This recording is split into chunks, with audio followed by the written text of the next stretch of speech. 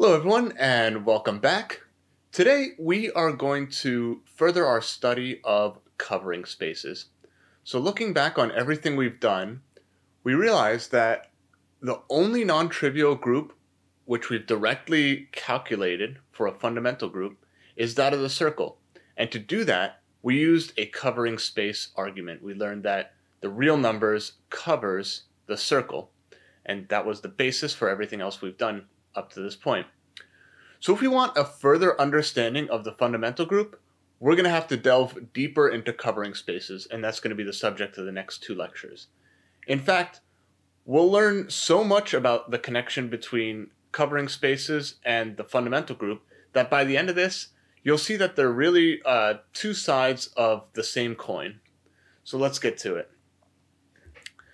So let's remember a covering space is a topological space, x twiddle, together with a map from x twiddle to my space x, so that for every point x, there's a neighborhood of x, so that the inverse image of this neighborhood is basically a bunch of homeomorphic copies of the base neighborhood. Let me draw a picture here. The idea is that you have your space down here, U, and then you'll have U1, U2, and U3, and P takes these all down homeomorphically. So each U in this setup is called an evenly covered neighborhood.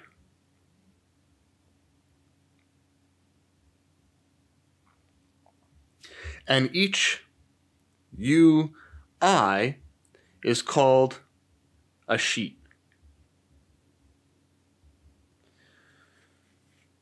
So if P inverse of U has n sheets, so for here for example, I have 3 sheets,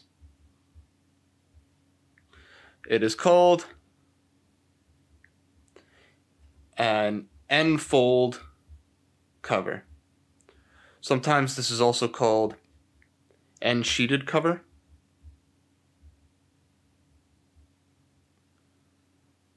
Or in the case of n is equal to 2, maybe you'll call it a double cover or a triple cover.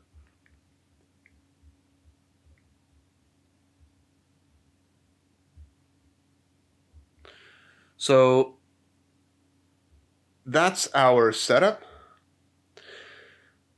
Now, let me show you a boring twofold cover of the circle.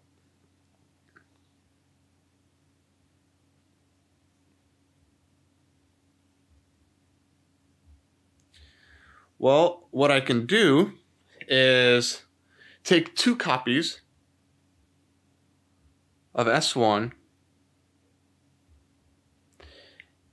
and I can map this down onto S1 by what you would expect. I'll just draw a picture of what I mean.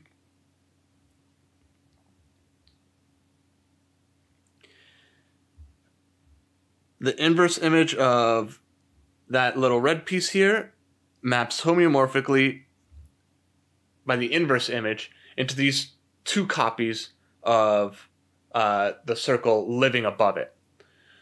So in some sense, this is really boring. Like, if you ever have a topological space X, then you can convince yourself that the disjoint union of X and X will always double cover X.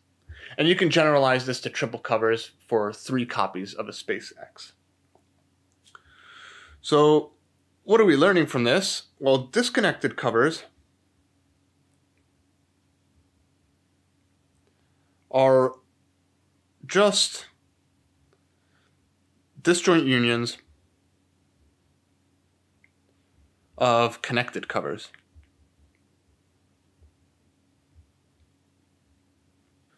So for this reason, we just restrict our attention to connected covers.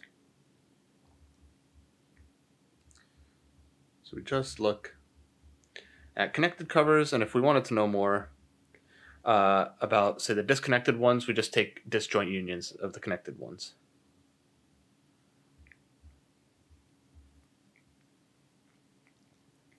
So here's a more interesting twofold cover of the circle.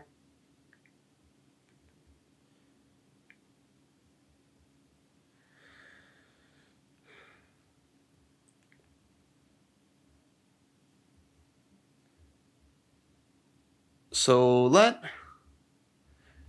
S1 be complex numbers so that the modulus of this complex number is equal to 1, the usual thing, and define P from S1 to S1 by P of Z is equal to Z squared. So this just takes in a given point at angle theta and takes it to 2 theta. So let me just put that in parentheses. Theta goes to 2 theta. So here's a picture of just something P does. It maps this half interval. And if I look at all of the doubles of all of these angles, I exhaust all of the angles. And so this maps it to the whole circle. Now I want to show you that it's a covering map. And so I'm really interested in the inverse images. And you could work this out using coordinates. It's pretty easy, but I'll just maybe draw a picture. Here is a set, and the inverse image of this open set, well, it's all of the points on the circle whose angle doubles to lie in that set. And so it's like down here, kind of half as big, and up here, half as big. So here's 0, here's 0. So if this was like, well, I'll let you figure out the exact angles, but there it is. And so this is a twofold cover. And it's a connected twofold cover.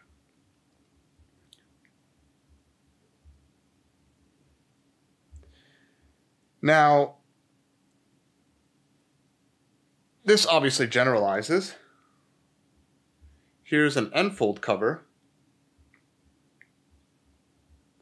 from S1 to S1. It's just given by P, let me just call this Pn, from S1 to S1, where, you guessed it, Pn of Z is equal to Z to the n. So last time for this real number cover, we had this helix visualization, which helped us. Here's the equivalent version of that here.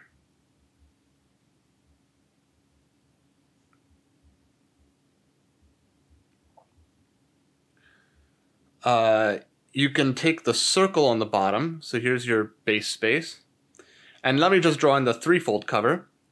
So it's going to roughly consist of 3 circles. That's the boring disconnected cover. Now let me make this into the interesting connected cover. What I do is I just take each of these circles and connect them up in this cyclic fashion.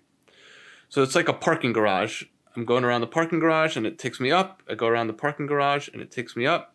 And then when I get to the very top of the parking garage, it crashes all the way down. So for example, this red set here lifts to these 3 red sets. The thing on the top, you could see, is a circle as well. These intersection points aren't really there. They're just there for as an artifact of the image. You could just imagine if you took 3 pieces of string and connected them up cyclically, you would get this circle. So that is a threefold cover of S1, and you can imagine how to build an n-fold cover for an arbitrary n. So let me remind you that there is a map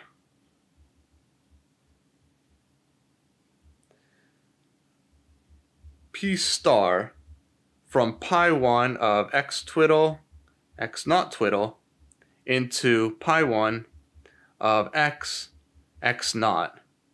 And the map is just take a loop in x twiddle, map it down using p, that's a loop in x, and look at the homotopy class down there.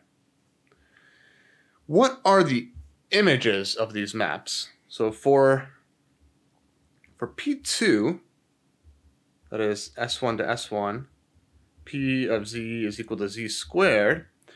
What are the images of loops? Well, let's think about it. I take my circle, and a generator is go all the way around here, right? But what happens when I map this down here to the base circle? Well, now I end up wrapping around twice.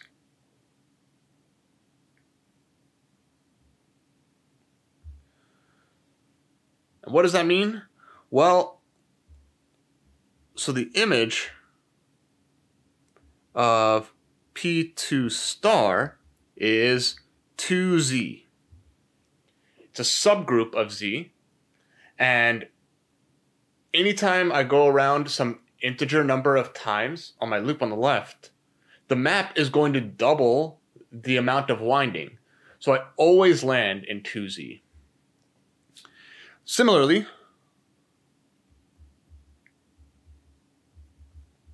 P3 star has image 3Z. You should also convince yourself that if there's any loop that wraps around 3 times on the right, there's a loop on the left that maps to that loop.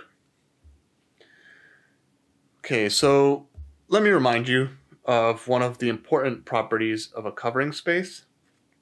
This was called the homotopy lifting property.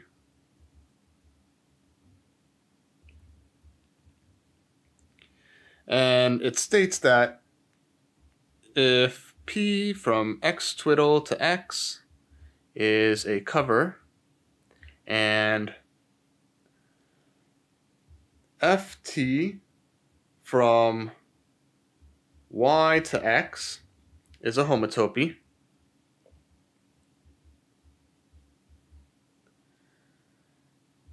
and suppose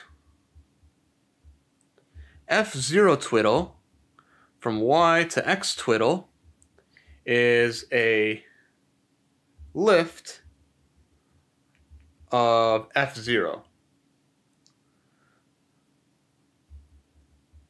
Then this homotopy lifting property says I get a unique lift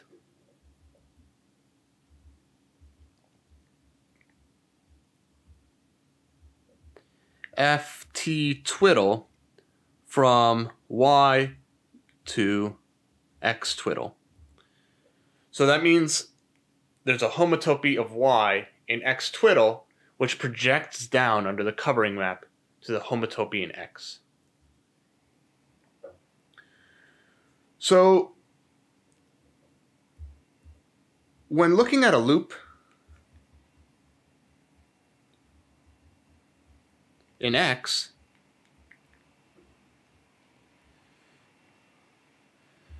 the loop can lift to either a path or a loop. So let me just scroll up a second here. Under this double covering map, the loop that goes once around the circle here, the lift of this blue loop, is actually just a path that goes halfway around. It turns out that this is very important for understanding the image of the covering map in the fundamental group. So that's the content of this proposition. The map P star from pi 1 of x twiddle, x naught twiddle, into pi 1 of x with base point x naught induced by a covering map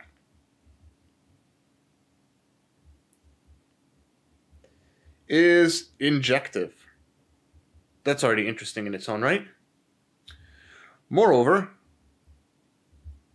the image of the subgroup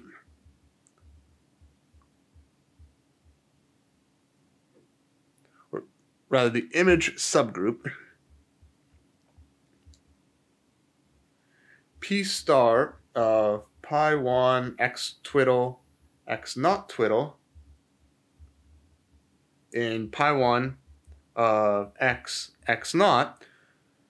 So I would like some geometric description of it, and here it is.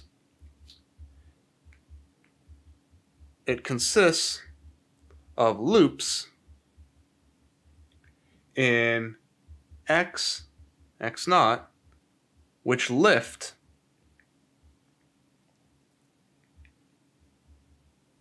to loops in x twiddle x naught twiddle. So this gives a algebraic understanding of which loops in x lift to loops in x twiddle. It's the ones that come from the image of this subgroup. Let's prove it. So suppose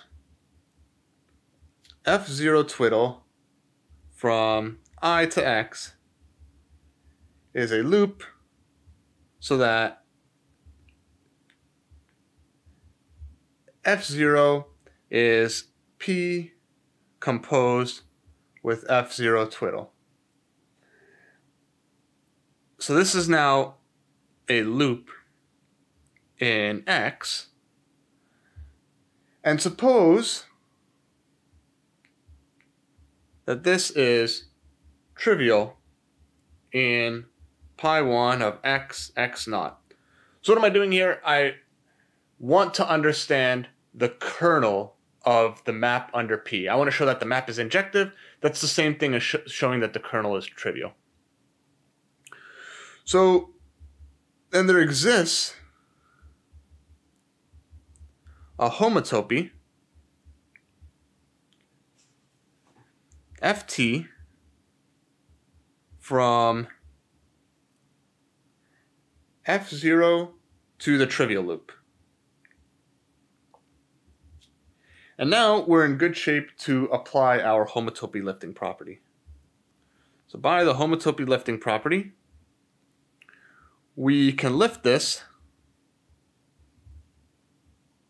to a homotopy ft twiddle of f0 twiddle, and lifts are unique.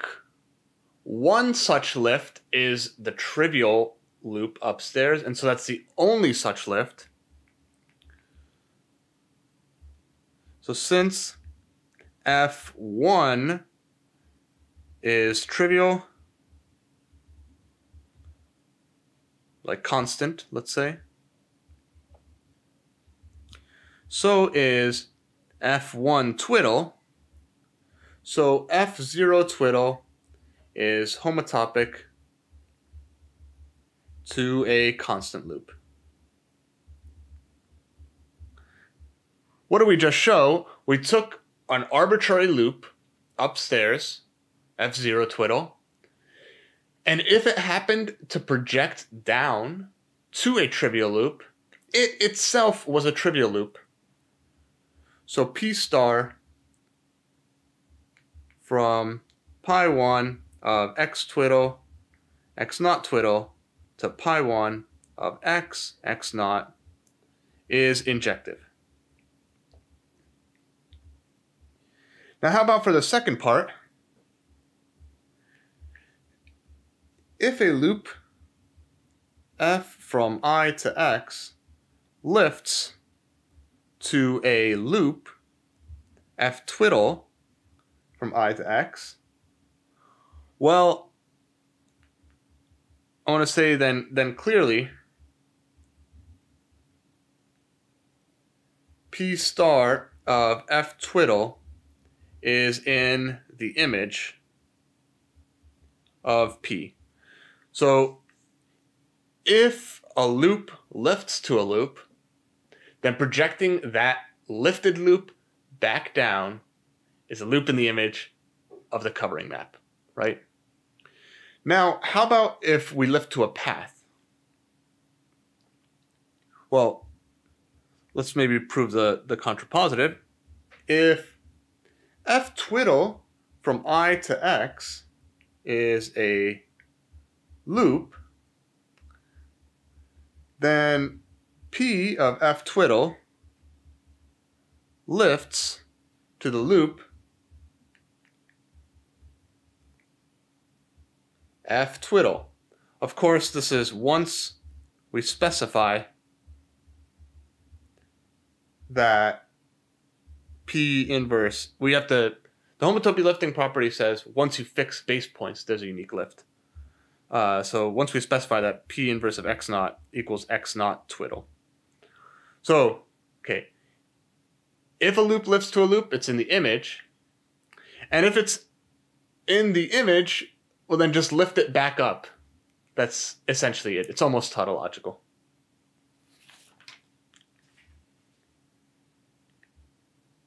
So it turns out that just that little bit of theory is enough to get us a bunch of interesting results.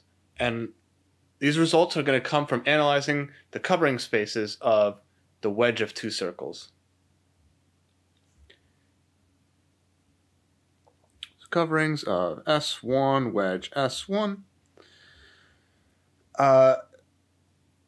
So remember that S1 wedge S1 looks like this. And let's also give these loops names. I'll call this loop here oriented loop A, and this loop here B. And recall that pi 1 of S1 wedge S1 is a free group on two generators with a basis given by the homotopy class of this loop A and the homotopy class of this loop B. Now, what would a cover of this space look like? Over any of the edges of this graph, it would look pretty standard. It would just look like an interval. But the interesting thing happens at the vertices. So at the vertex V, let's call this thing V, a covering space must have a collection of disjoint four-valent vertices. So four-valent, remember, just means four edges coming out of it. So it needs to look something like this. Moreover, it needs to project down homeomorphically. So the edges must project so that two edges go to A, one in, one out, and the same needs to be true for B.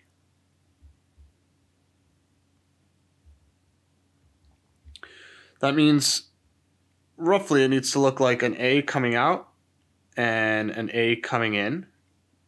The model is this little red circle here. And also there needs to be a B coming in and a B coming out. This is that local homeomorphism condition. And if you build any graph with all of the vertices having these properties, you build a cover. Let me give you an example.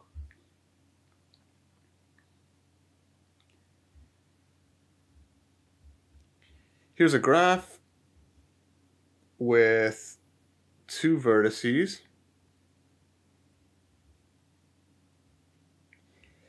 And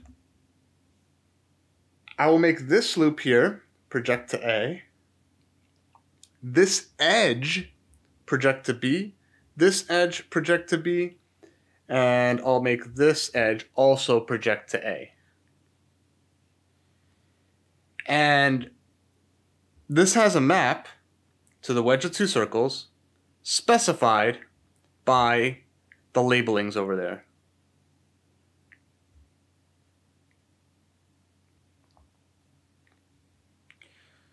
So let me just convince you that this is a covering map. So let me just say, like, this yellow edge is going to project down to be like this. The A loops project in the obvious way, and everything matches up at the vertices. You can check that. Now, what, for example, maps to this open set here? Well, it's this set and this set. So this is looking like a double cover. And how about a point on B? So it has a neighborhood that looks like this purple set. And so this is like, actually let me put it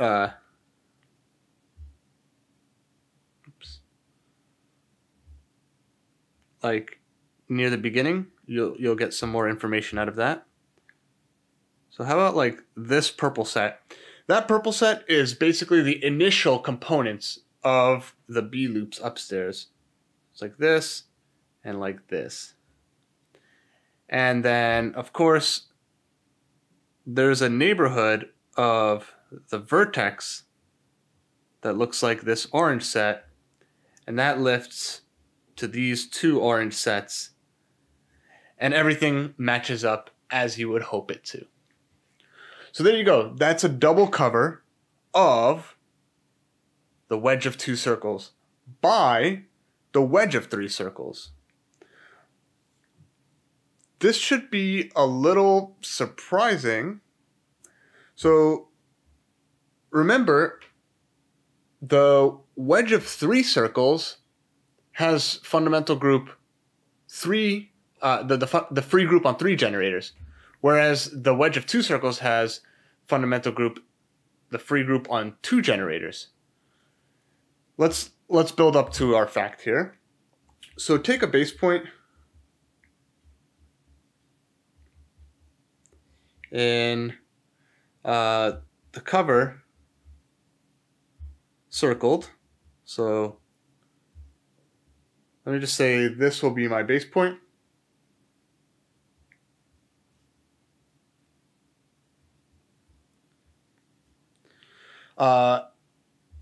You can get a generating set for the fundamental group. Then pi 1 of the graph above here with base point, this yellow point, is equal to the free group on 3 generators.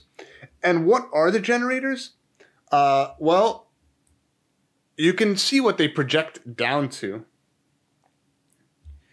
There's one loop on the left given by A.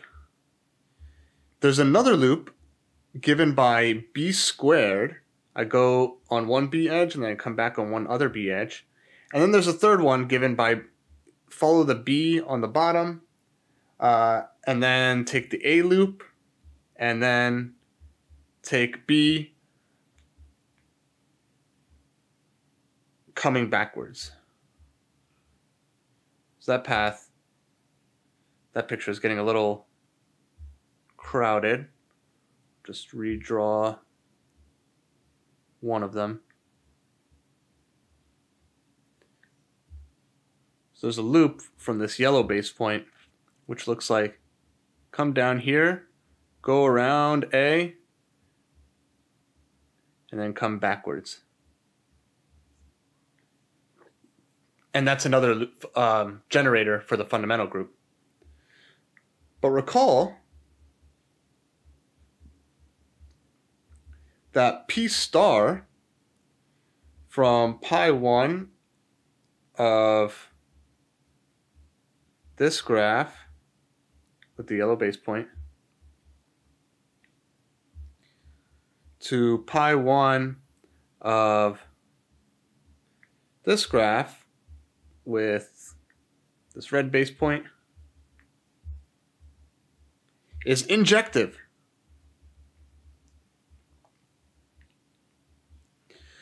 So what does that mean? Well, then AB squared and BAB inverse generate a free group on 3 generators in the free group generated by A and B.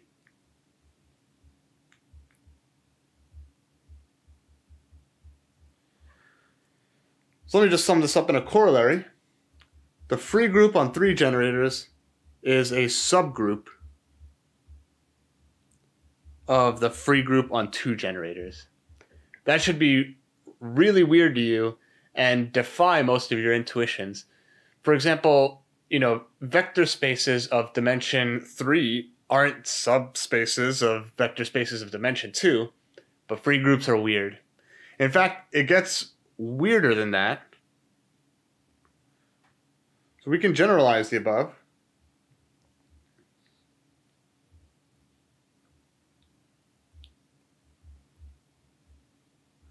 So let Gn be this space with the labelings. So I'm going to have a loop here, A. And now I'll have a loop going this way, B, loop coming back, B. A loop going out, A, a loop coming back, A. And so on and so forth. Let's alternate between B's and A's.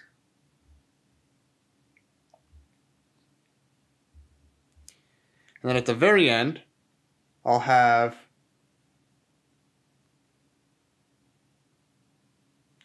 a B coming out, B going in, and a loop A.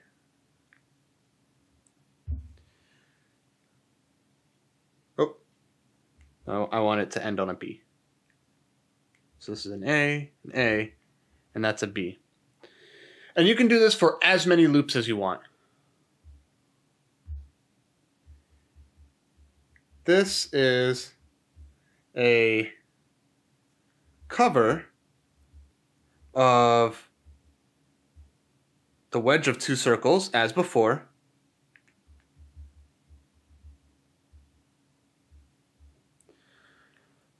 But it's weird because pi 1 of Gn is going to be the free group on n generators. So I iterate this n times. So the n isn't clear here, but the n is the number of total loops in this graph. And again, this covers the wedge of 2 circles. So the corollary is that the free group on n generators is a subgroup of the free group of 2 generators for all natural numbers n. And that should be really, really weird. Because, well, yeah, you can fit like the free group on 1,000,000 generators right inside the free group on 2 generators. And if you wanted to, you could fix a base point and find exactly the elements that generate your fundamental group here. So it gets even weirder than that.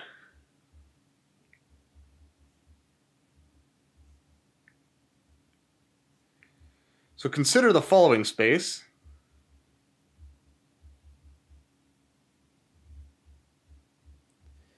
So it looks like a loop like this. It's going to be a bi-infinite graph. A, and there's a loop, well, a path that's going to project to the loop B, then A, and then A, B. And so let's make this go on forever that way, and it'll also go on forever the other way.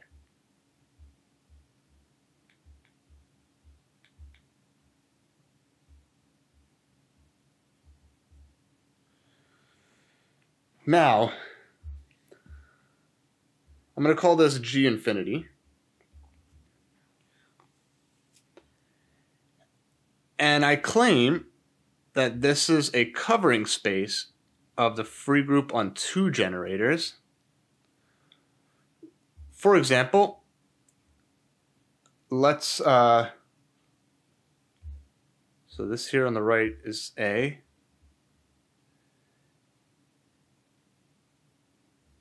This on the left is B. The inverse image of a set like that is a disjoint union of sets which map homeomorphically onto it. And the inverse image of a set such as this is similarly a disjoint union of countably infinitely many intervals. And then you could also check things at the intersection here.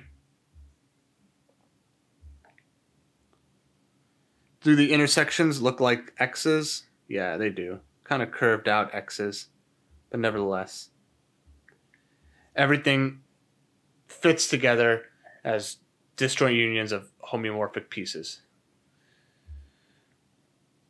And our theorem didn't have anything about finiteness or anything like that. So here's the corollary.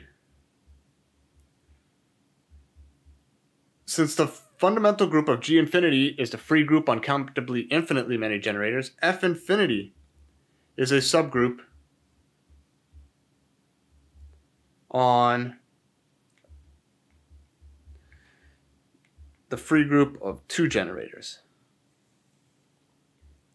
And I think it's worth working out what the generators are here. So there's one generator which looks like, I'll copy and paste this picture here.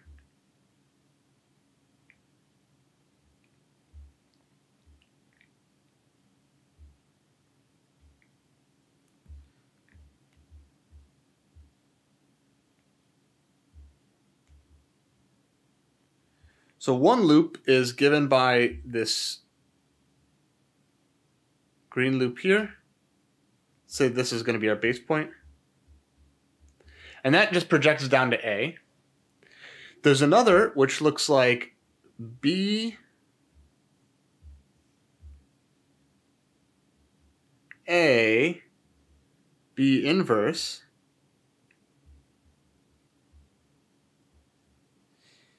and there's another one which goes out a little farther, and so that reads off B squared A B to the negative 2. And let's also see what's going on the left there. There's a loop like this, which looks like B inverse A B. And hopefully we see what's going on here. This is the set. So the generators map to the set B to the n, A, B to the minus n, where n is an integer. And so I think this is very interesting. If you're just in the free group with two generators and you want to cook up a subset of that, which is as a group isomorphic to the free group on infinitely many generators, all you do is you fix an element A and you look at all of the conjugates of A by B. Those together have no relations between them, which I find somewhat surprising. Okay, so hopefully we've seen that there is something inside of covering spaces. They tell you some really deep facts about groups. So let's delve deeper into some more general theory.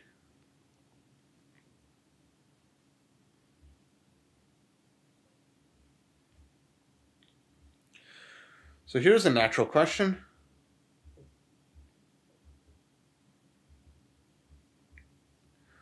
Given a map phi from y to x, when does it lift to a map phi twiddle from y to x twiddle for a cover x twiddle of x? So let me just draw the diagram again that we usually see. Here's y.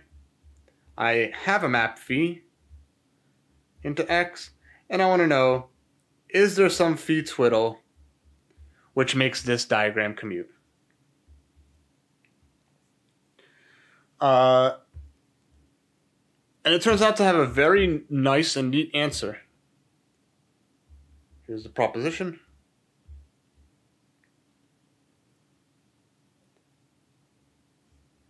Let P from x twiddle to x be a covering map. And let Y be a path connected and locally path connected. That just means every point has a neighborhood that's path connected.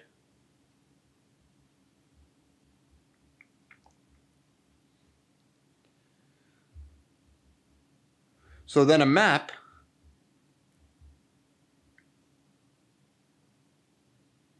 phi from y and a point y naught into x and a point x naught lifts to a map phi twiddle from y naught to a given base point x twiddle x naught twiddle, if and only if the induced map on fundamental groups, if I just look at the whole image of the fundamental group of y inside of x, this needs to lie inside of the image of the fundamental group of x twiddle inside of x. So let me just remind you that this is in pi 1 of x and this is in pi 1 of x. So it does make sense to ask for one to be a subset of the other. This is the main technical theorem of today, and the proof is a little bit involved. One direction is easy, though.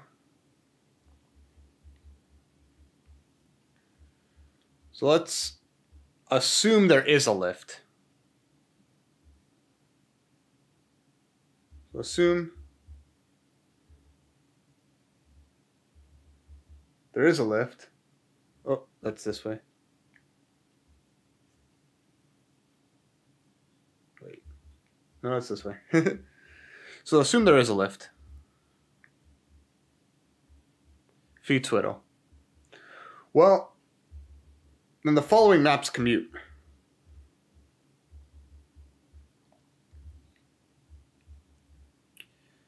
I'll draw up the commutative diagram.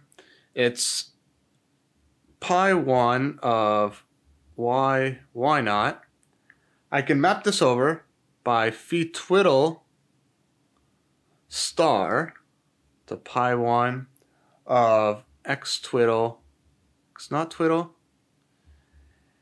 There's also phi star that maps me over to pi 1 of x naught, and there's also p star, which takes me down. Well, now let's just read off the commutative diagram. This says if I do phi star twiddle and then I do p star, this is equal to phi star. Well, that's pretty much all there is to it. So phi star is in the image of p star.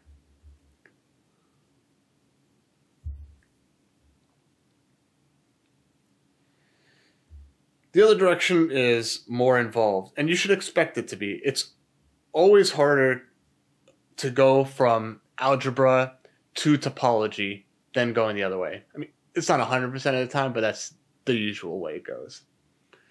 So suppose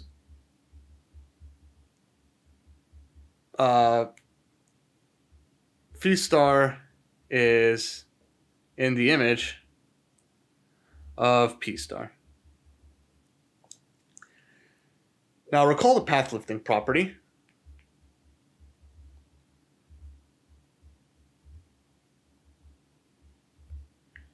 It just says for any path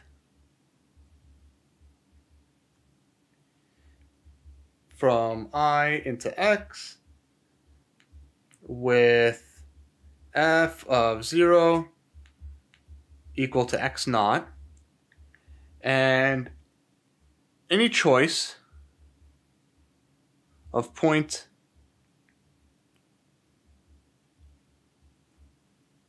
x naught twiddle in the inverse image of a covering map, there exists a unique lift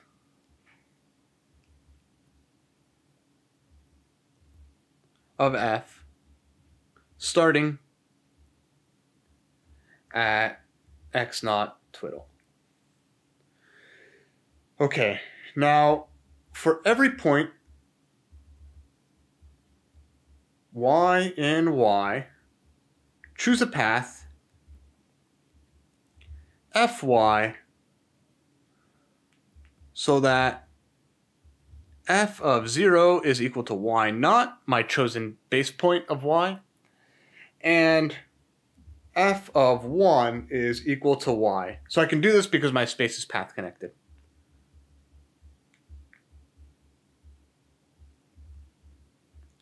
Since y is PC. Now, if I take this path and map it over with phi, so this is what I start with. I start with the map phi from y to x, and phi composed with fy is a path from x naught, well, phi composed with f of 0, so this is phi of y naught. We assume this was a based map, so that's x naught, and this goes to phi composed with f of 1, and so that's phi of y. Now remember what I'm trying to do. I'm trying to lift this to a map phi twiddle. So lift this path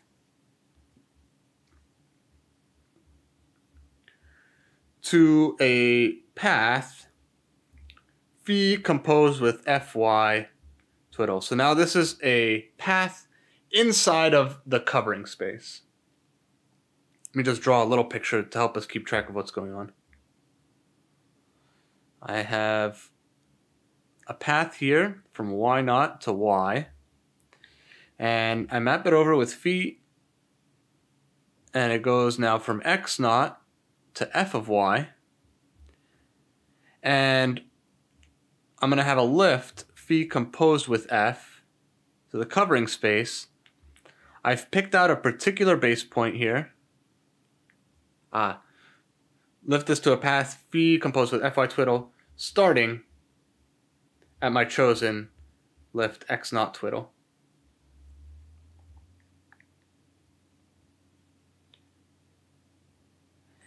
And now I can look at where this path ends.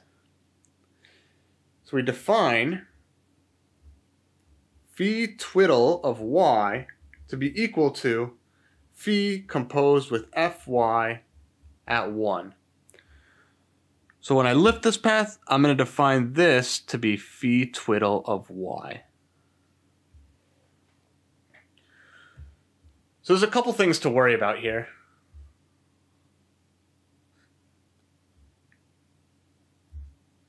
First is that phi twiddle is well defined.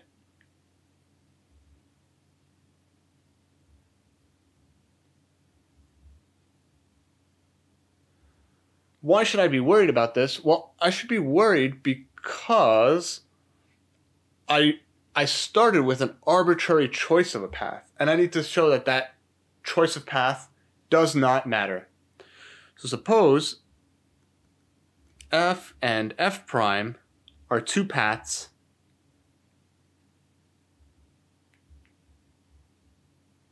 from y naught to y. Then f prime composed with f bar is a loop based at y naught. So this is the usual picture. I have two paths. This one is f. This is f prime. I can follow f prime and then do f bar. This should be multiplication, not composed. And that's a loop. Okay. Now remember our assumption.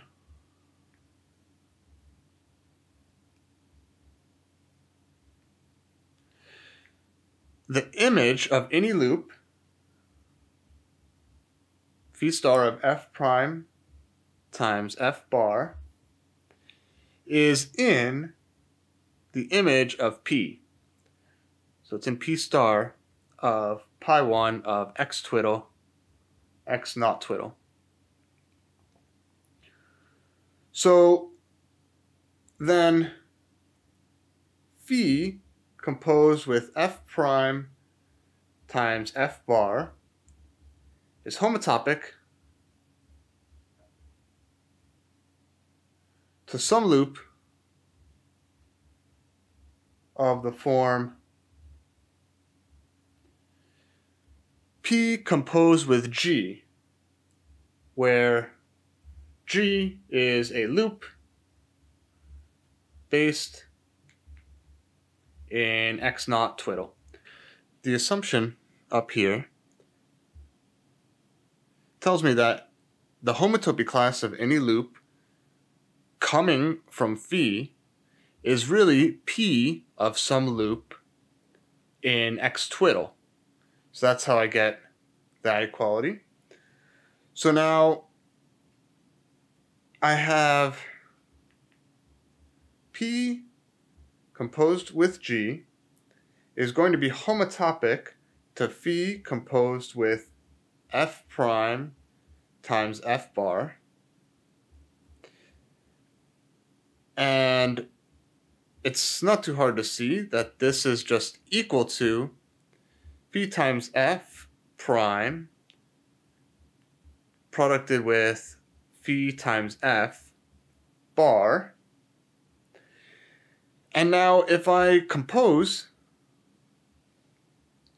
with phi composed with f on both sides, we get phi composed, or P composed with G times phi composed with F is homotopic to phi composed with F prime. Now these are paths, just so we keep track of what we're doing. They're paths from x naught to f of y. Now, by the uniqueness of path lifting,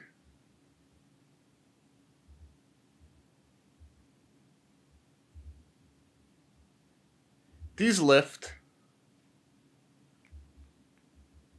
so lifts starting at x naught twiddle end at the same point.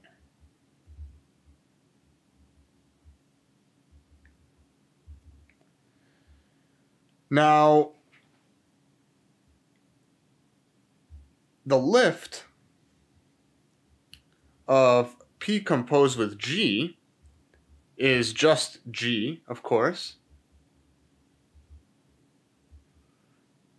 And this is a loop based at x naught twiddle.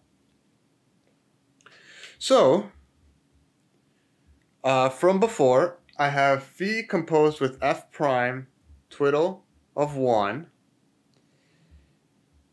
by the homotopicity. since both of these paths are homotopic, we learned that their lifts end at the same point. So phi composed with f prime at 1, when I lift that up, is the same thing as, okay, the lift of P composed with G, that's G, times the lift of phi composed with F at 1. But G is a loop, right?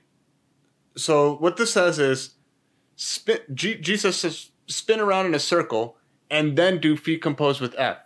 So this is just the same thing as phi composed with F of 1. And that was our definition of phi twiddle of Y. We took two possibly different paths, and now we've shown that their endpoints are the same. So phi twiddle of Y is independent of the choice of path.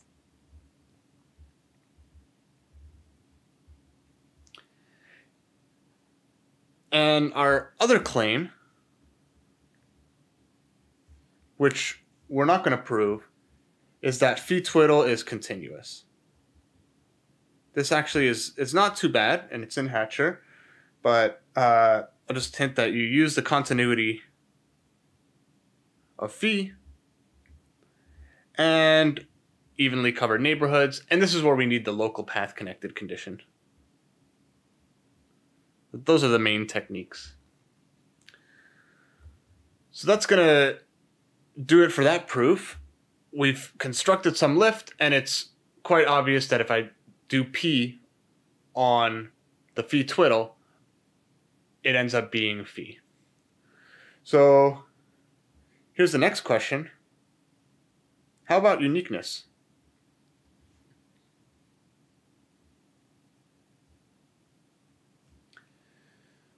Well, here's a proposition we'll end with without proof, but given a covering space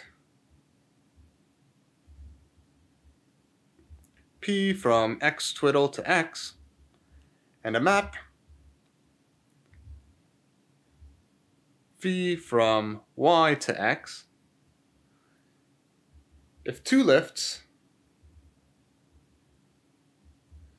phi 1 twiddle and phi 2 twiddle of phi agree at a single point